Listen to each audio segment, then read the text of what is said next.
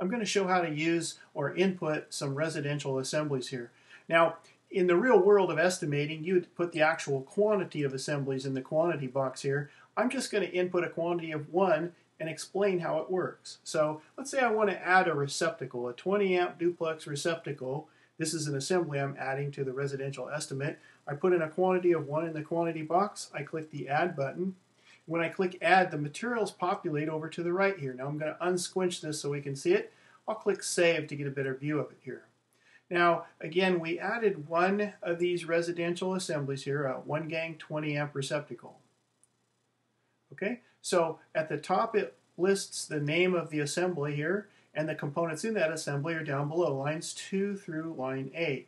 Notice how this assembly contains a 1 gang plastic box, 1 20 amp receptacle, a plate. Notice how the program added 6 feet of Romex. Now, this is assumed to be used in a kitchen environment where the outlets are close together, and you only need 6 feet of 12-2 to go from one outlet to the next. Notice how the program added 1/4 inch, or 1 1/4 I should say, staples. It added 3 staples, a little bit of labor for drilling the holes, and 3 wire nuts. Okay? So that's how the assemblies work. Now, if I would have put in 5 of these, of course, it would have put in 5 boxes, 5 receptacles, 5 plates, etc. Let me just go demonstrate the use of another assembly. Let me scroll down here. I'll give you a look at them here. There's 1 gang 20 amp, 2 gang 20 amp. Here's your 20 amp weatherproof GFI. Okay. Here's your switches down at the bottom. Let's show an example of a switch assembly here. So I'll put one of these switch assemblies in here, put in a quantity of 1. I'll scroll back up and click add.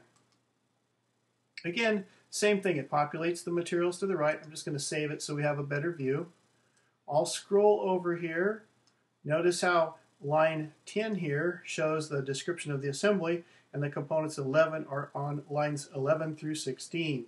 So this switch assembly includes a plastic nailer box, 1 gang nailer box, I should say, a 15 amp switch, a plate. Look, it includes 30 feet of 14-2 Romex, some staples, and a little labor for drilling the holes. Okay?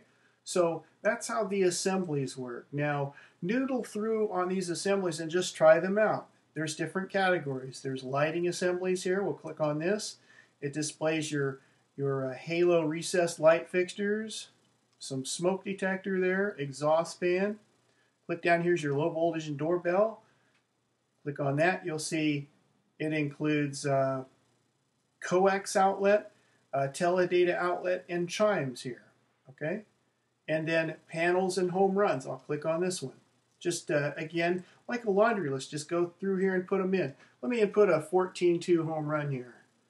This is a standard home run. I'll click on in the I'll click in the quantity box. I'll put in a quantity 1.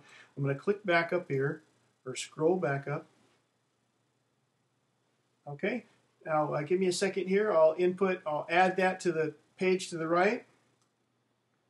I'll unsquinch it here and save it. Again, what I input here, as I'll scroll back down, was a 50-foot home run of 14-2.